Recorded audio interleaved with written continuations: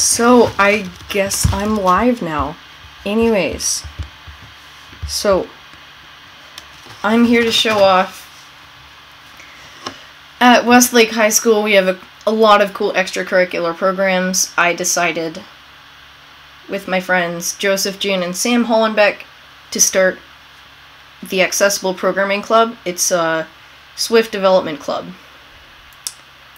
And I'd like to show everyone watching this live stream, mostly new members of the Accessible Programming Club, or GitHub members who review this game. We're submitting it to the GitHub Game Off, a game development competition.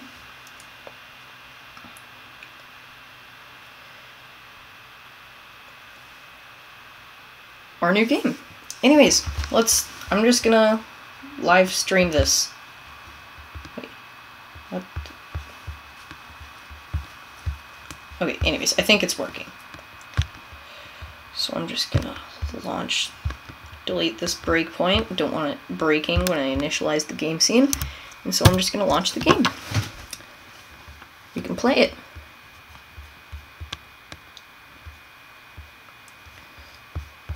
But first, if there's any questions at all, you should put that in the chat. It's like, I think it's to the right of the video window. You can go see that now. But anyways, let's get right into it.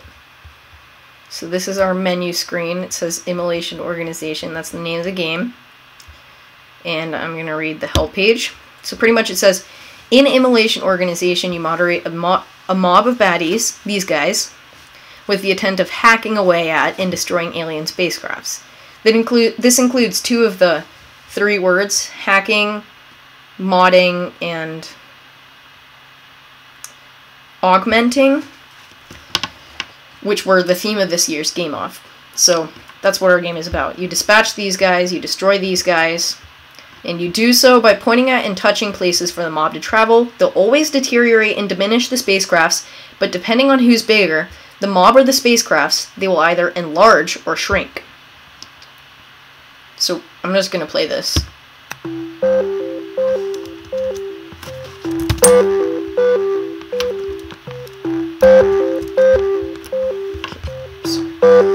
Anyways, so pretty much have to go up to the enemies and attack them, like shown. Yes! It's not that hard of a game. But anyways, you die when your player attack power, it's actually exponentially decaying, so you die slower when you get smaller. So, you die when that rounds down to 0. Of course, it'll never reach 0, because it's in floating point format internally, but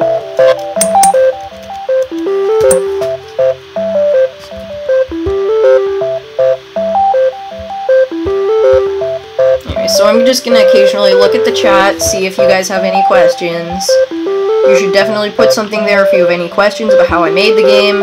I will answer it in the video.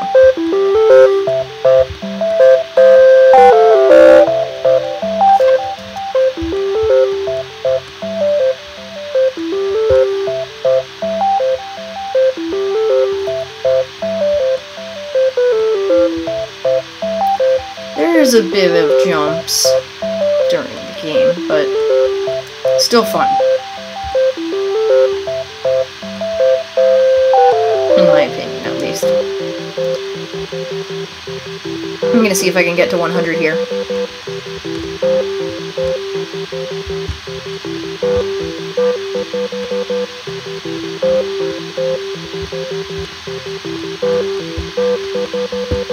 Whoa, 170, that's pretty good, I'd say.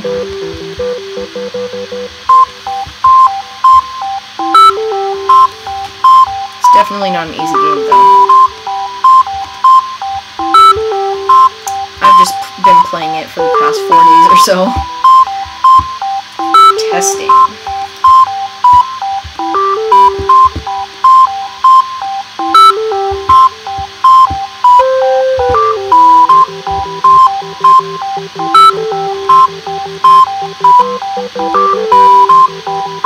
This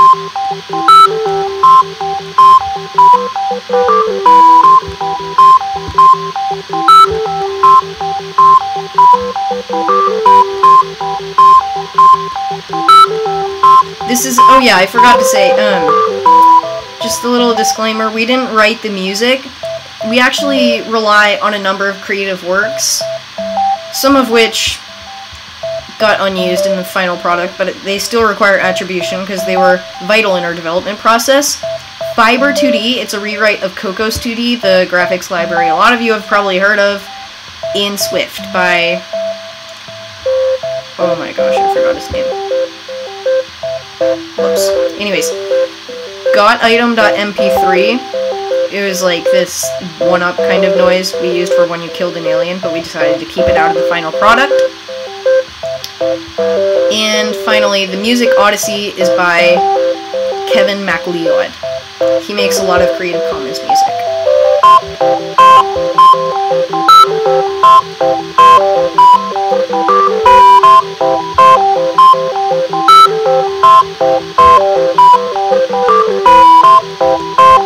Oh, I'm not doing so good. I'm not sure I can make it back to 170 or so.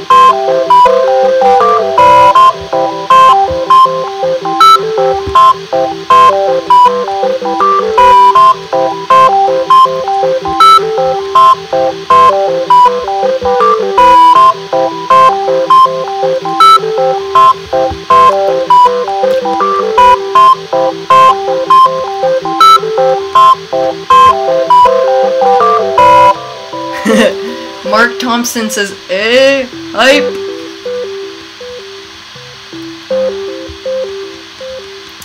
Thank you, Mark Thompson. I appreciate it. Keeping the comment section alive.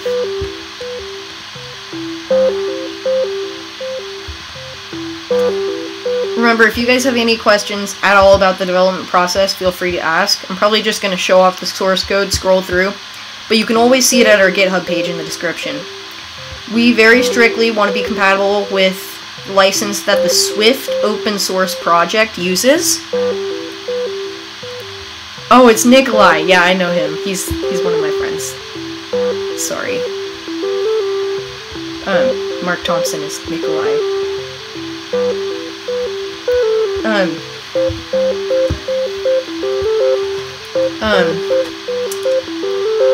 What was I saying? Anyways, yeah, we are very strict about using a compatible license with the Swift open source project, an Apache 2.0 license with a runtime exception that allows you to link with our dynamically link with our programs and license it whatever you want, or you have to be compliant with Apache 2.0, which pretty much just requires attribution, and then it has an express patent grant. Not that this game is especially functional, but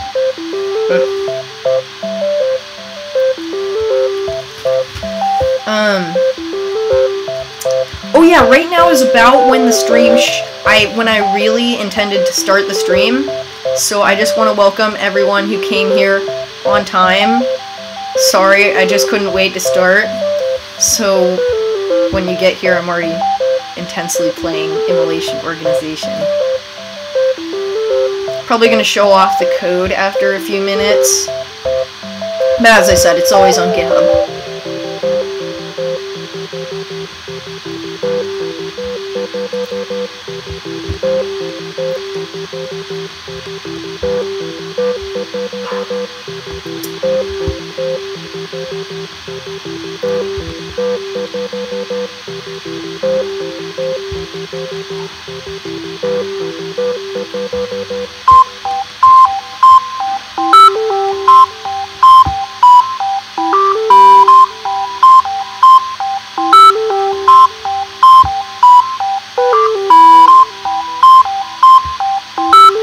Enemies. I'm gonna see if we can get to 100.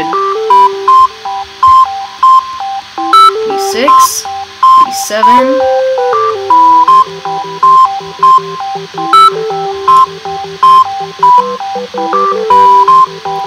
If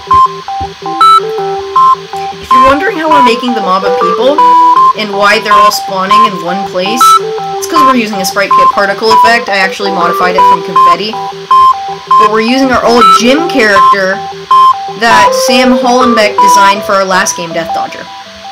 He's tinted green, though, because he's, like, alien. So, my personal theory is, yeah, I know I'm one of the developers, but hello, Internet, welcome to Game Theory. I think that Immolation Organization is kind of a precursor or prequel to our last game, Death Dodger. Because the thing is, it's a mob of characters in space, in this one, that are constantly disappearing and falling away, where they're obviously not being killed. I mean, they might be suffocating, but in that case, there'd be, like, their bodies floating away. And there's not. So, they must be going somewhere. So maybe they're falling on planets in which the aliens are throwing swords at them once they land on planets. So it's like Death Dodger is what's happening to all these characters who fall off the corner. And there's a lot of them. So maybe this is like intergalactic, sped up Death Dodger precursor. It's just, that's what I think. Anyways, if you're not sure what Death Dodger is, you should go see the old advertisement also on this channel. It's another game that the Westlake APC made before we were the Westlake APC. We were just operating in Joseph Jin's house. Yes, 113, I didn't even notice. So, don't know how long I'm going to keep this going. Probably until like 5:30, 5:40 about. If you're wondering why we're doing this, because we haven't done this for any previous game releases, it's because we're submitting to the GitHub Game Off, as I said earlier, and the people reviewing the GitHub Game Off, of course they want to try your games, but they just want to, like, see video footage. They want to see you play them for your submission, so that's part of the form. And so I'm just going to submit the link to this recorded live stream after the fact.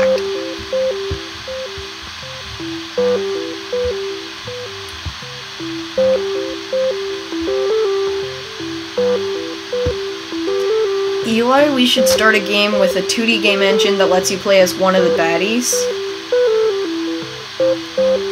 Well, what we intended with the baddies is, like, these are a bunch of rioter kind of people that are, like, tearing apart aliens.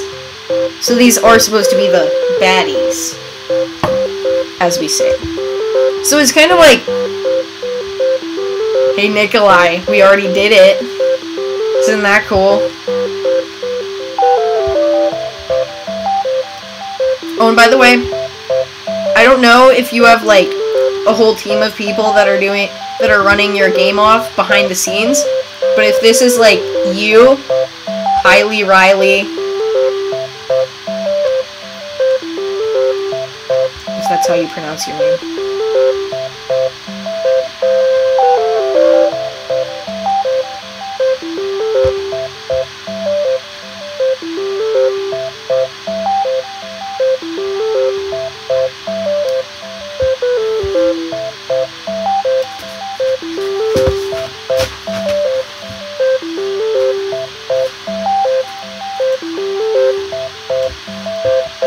Oh, can it move left and right and move the screen view with it?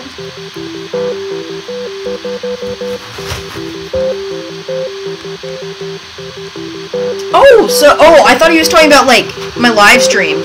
Are you talking about making a scroller kind of game, Nikolai? Because that would be a good idea.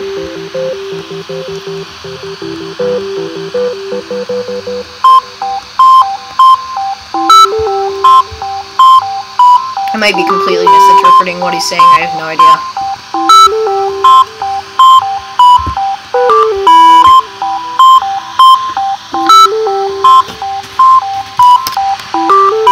There, I did it. It's on a 30-second... This video is on a 30-second delay, but yes, I did the dab.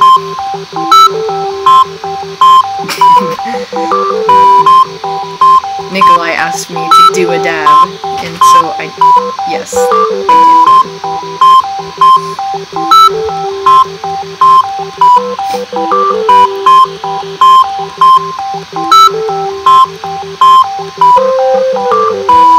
know what, why not? Let's keep this going until like 6, why not? I'm just gonna keep going until about 6. Or maybe, I don't know, it might end sooner. Never know. Oh yeah, you can't really catch the fast aliens. It's like, what's their point in the game? I'm not exactly sure. Because at first I was like, wait, do they even do anything? Like, if you're large enough, the enemies stop hurting you. Like, they just don't hurt you anymore. Just like, we don't want to make it so that you can buy achievements and stuff that give you extra advantage in future runs. But we just want to give you a slight advantage when you get really far up. So we made it so that, the enemies don't hurt you once you're larger than them. And by larger than them, well, it's a strange scale. I can show you an Xcode. I can go back to the full screen view after a moment.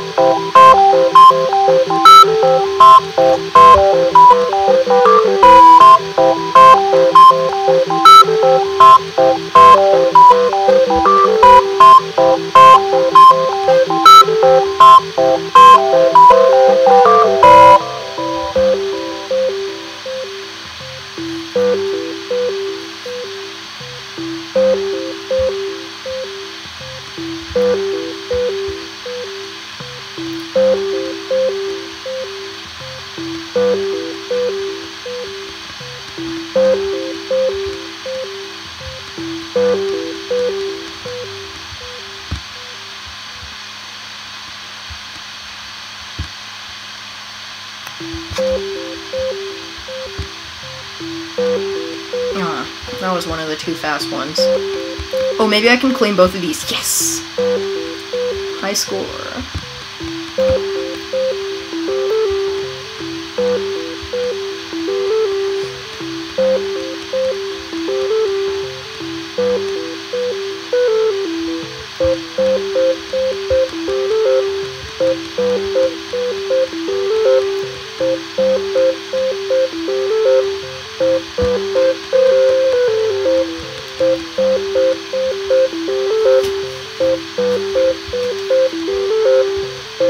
Anyways, now might be about the time to quit. Wait, but maybe I should display the game over feature. Let's show you what that is. I'm just gonna die here. It'll take a while because exponential decay. It's actually kind of hard to lose this game, but you know. Dang it! I'm killing so many enemies just by staying in the corner. Thought this would be a good strategy to die.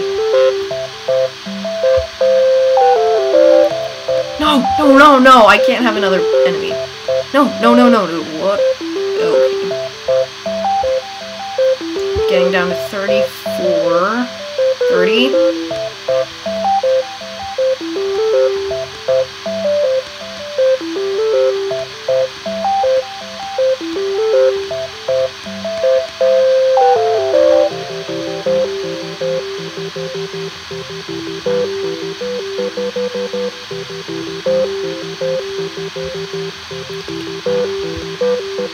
Cool.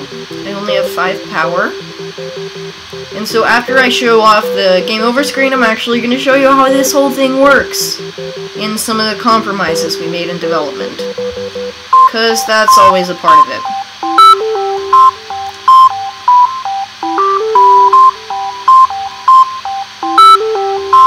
Okay, maybe I'm just going to brush this guy so that I speed up the death process. Yes!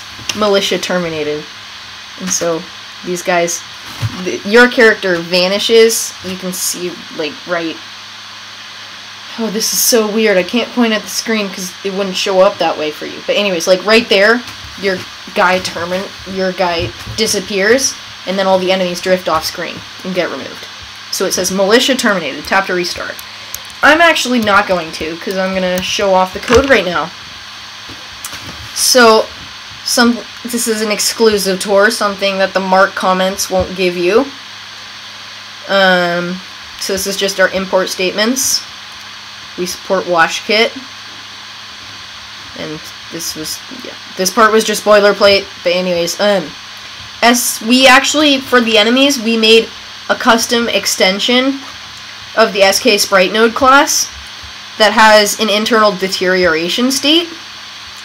I don't know why we put a 0 right here, because we wanted to. Anyways, oh yeah, because we set that to 0.995.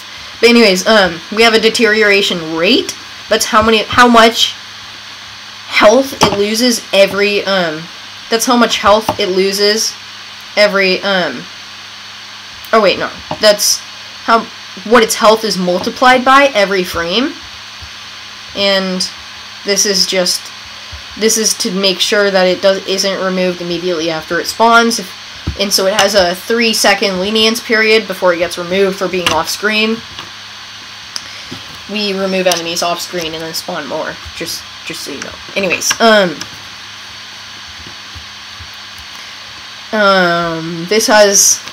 this stores a reference to the scene that contains it.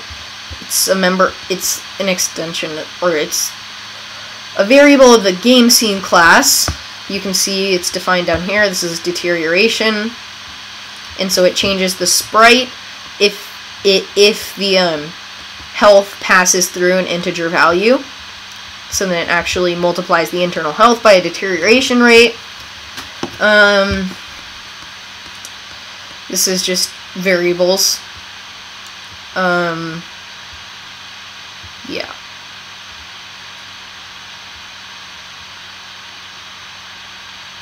This is to determine whether users have enabled spinny stuff in settings. We have always put this as an Easter egg in our games. Then again, we haven't been around long, so you can always make the little, it's hard to explain, these little app icon shape rainbow things appear when you tap, everywhere you tap, and drag your finger. Code for actually spawning these spinny things is down here in the platform specific extensions. But back up. So we initialize the character. As we said, you are the bad guys. Delete this breakpoint. Just gonna actually go into breakpoint. Wait, is this breakpoint view? I don't even know. Yes, this is breakpoint view, so I can just clear them whenever they show up here. Initialize the labels, put them in position. Those were the score labels, as you were seeing in the corner. Oh, I just realized I didn't. Well, that was. You couldn't see my screen that whole time. Anyways, I'm gonna go back through. Anyways, this is the SK enemy node, the extension to SK Sprite node. These are our import statements, deterioration rate. If it passes through an integer deterioration,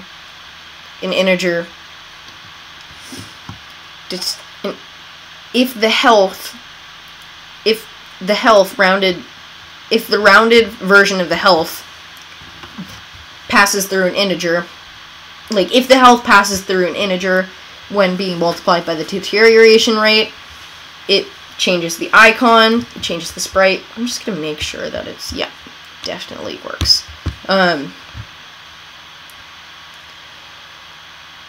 It changes sprite, and so then it multiplies by the internal health by the deterioration rate. This is the game scene class as referenced up here in the game scene reference. This is where everything happens. This is initialized in the game view controller and all of these extensions. You can see, wait, that's just build stuff. Anyways,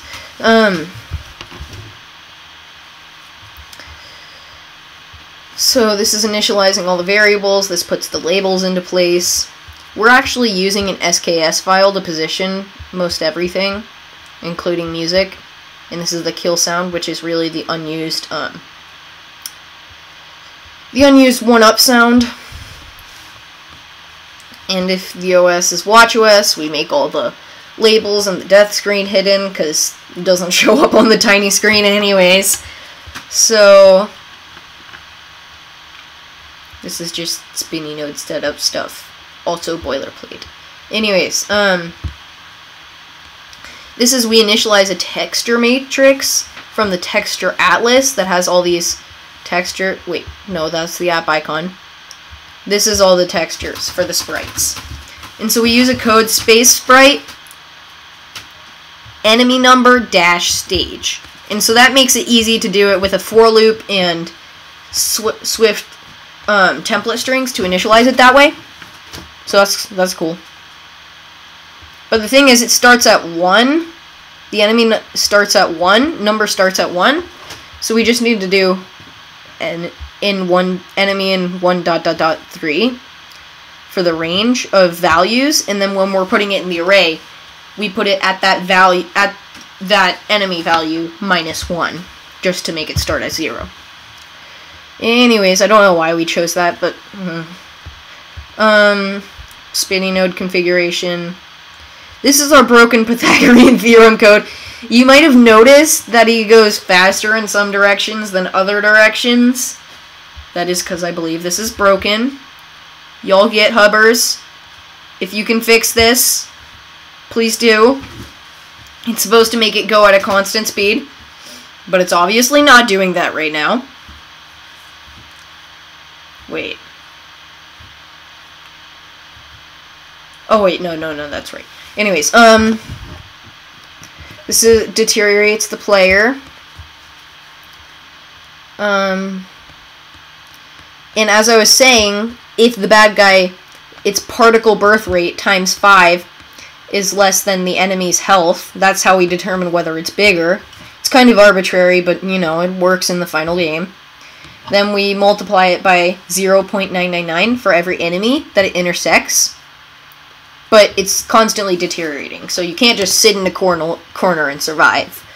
You'd survive longer if you really stink at the game, but you can't just sit in a corner and survive. I'm gonna get a full view of the code base. This is how enemies spawn. This is the enemy spawner done by Joseph Jin. Thankfully, I don't understand any of this stuff, and I would not like to tune all these numbers. Because the thing is, for me, he makes it cross-platform, which is beautiful. I can test it anywhere. But the thing is, there's a lot of stuff you have to do to make sure it's on the right place on every screen size. Moving on, so this just determines enemy position. In each direction it can move, and the move enemy action. And so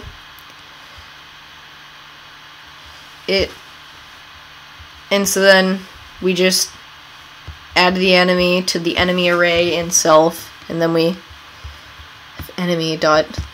enemy.run the series of actions that it's supposed to do before it dies, either by player or by going off the side of the screen. Check death. Player died. It's like this or player died. It's really for convenience. The player died variable is actually used in the game, but the thing is, this one instance is for convenience. It's so that we can like immediately make the player die for testing. If we set that to true in the code, we can just immediately make the player die. And so we have, otherwise, if rounding down the particle birth rate times 100 is 0, then we set it, it's a double, so we set it entirely to 0. And then we do all this game over stuff, and we make the over screen pop up, and we make, yeah. Anyways, the restart function. Again, Joseph Jin did this. For every enemy, it makes them deteriorate, and then deteriorate once. For some reason we have this call. I'm not sure why. I'd have to ask him. Steven Shu says, "What a nerd." Thank you, Steven. I appreciate the compliment. I wasn't expecting you to tune into the live stream. Anyways, so then it removes all the enemies from the enemy array, and then it makes it so that the player did not die, and then it does all the stuff to reset it. It says sets the bad guy scale, and then it sets the particle birth rate, which is actually the source of score, to 0.5, which is like 50 as it shows up on the screen. And it sets its position to the center of the screen. And then it makes the game over screen scale down. But it's this really cool animation, because it's like, as soon as the over screen scales down, the player is just there. You never see it pop up, which is, I think that's really cool. I appreciate that Joseph did that. This is background music. It makes it replay it when you restart. And it respawns enemies for you. Anyway, so this score update is a helper function used in the update message, in the update method. Anyway, so these are all called in a row: player, deter, check death. And wait, did I show you guys? Remove off-screen enemies. So for enemy array, if the enemy intersects self and the time interval since the enemy's birth is greater than 3. So pretty much what this means is, if now is at least 3 seconds after the enemy was born, so it's like if it was born off screen and it's time to go on screen, 3 seconds to be exact, before it will get removed for not being on the screen, for not intersecting the screen. And so in that case, Swift doesn't have an index of method, so we did at enemyArray.index, where the enemy is this enemy specifically in the array. Then it removes it from the array, then it removes it from the scene, and then it spawns one more enemy, pretty much. So this is all in an effort to, like, this is also on completion, this thing does self.spawn enemies. So this is all in an effort to make sure that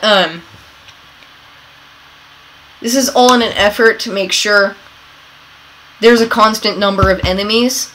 So it's like, if one falls off screen, spawn another one. If its action ends, you spawn another one. You remove it from the parent and you spawn another one.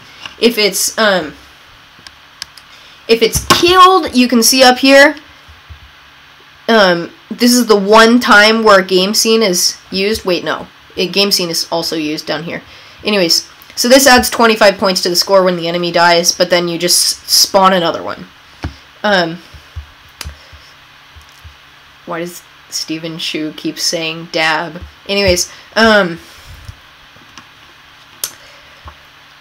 if the kills are 0, if you've killed no enemies, it's red. If you killed less than or equal to 10, it's white. You can rewind. I won't care.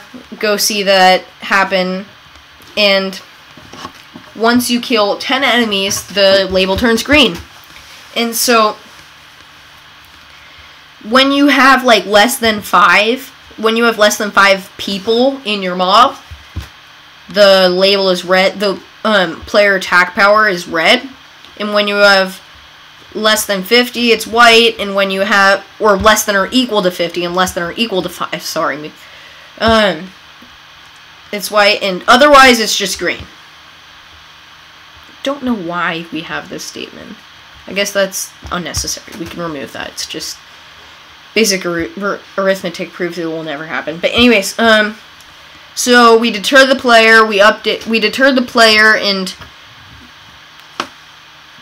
make his score lower, then we do a score update, then we do check death, then we update the scoreboard, the 2 labels in the corner, then we check whether the player died, then we remove off-screen enemies.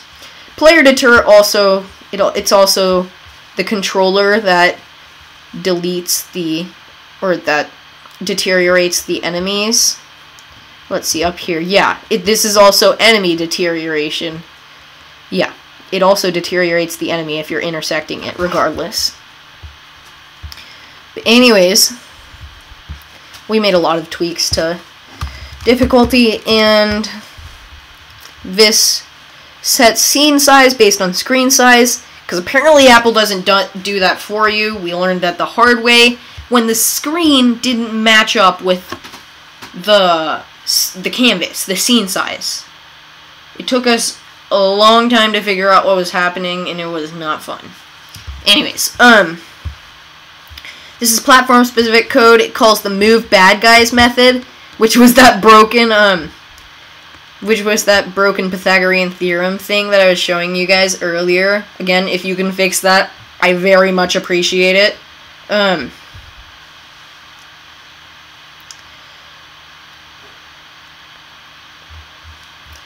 And also, it restarts if you're tapping the overscreen. Well, anyways, this doesn't have syntax highlighting because it's not enabled. We have preprocessor here so that this is only run it. So that this extension, it's pretty much like what an extension is in Swift is. Sorry if I explained this incorrectly, but it's like you can take a class and you write an implementing class with the same name that overrides it in all contexts. So it's pretty much here. There's this game scene extension, which replaces the class game scene and has all the members of the class game scene, is only available on iOS and tvOS. This one's only available on macOS. And it only compiles for that target, and apparently it only lints and does syntax highlighting for that target. So like if I switch to iOS right now,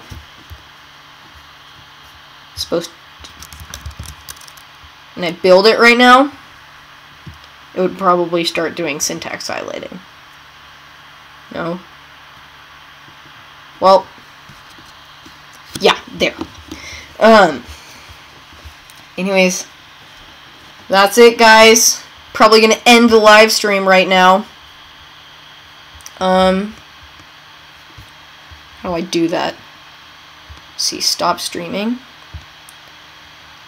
Bye!